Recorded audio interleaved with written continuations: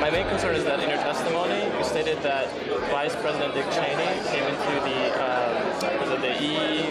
POEC office at 9:20 when you arrived, and he was already there. He's gone in front of Meet the Press, and he said that he was there at 9:38. They did that because they'd received a report that an airplane was headed for the White House. This is Flight 77, which had left Dulles. Flight 77. It left Dulles. As best we can tell, they came initially at the White House. The plane actually circled the White House? Didn't circle it, but was headed on a track into it. Tracking it by radar.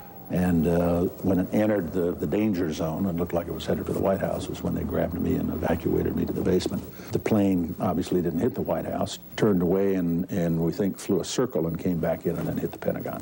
Yeah, the 9/11 Commission report puts him there at 9:58 that morning. 58? Yeah, I don't know if you got a chance to read it, but it puts him half an hour later. So I don't mean to ask a rhetorical question, but to the best of your recollection, was Vice President Dick Cheney already there at 9:20? The flight you're referring to is the flight that came into the Pentagon. This was Before Flight 77.